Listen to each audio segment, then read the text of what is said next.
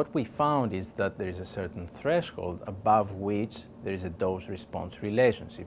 More hits result to a higher risk of impairment. Below that threshold, we see a constant risk. It's very important to understand that this is not a safety threshold. We're not saying that below that threshold it's safe to play football or to have head impacts.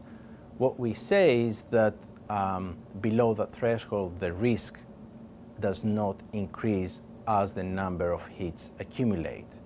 In order to see whether that threshold is indeed a safety threshold, we need larger studies and we need comparisons with people that they experience no head impacts.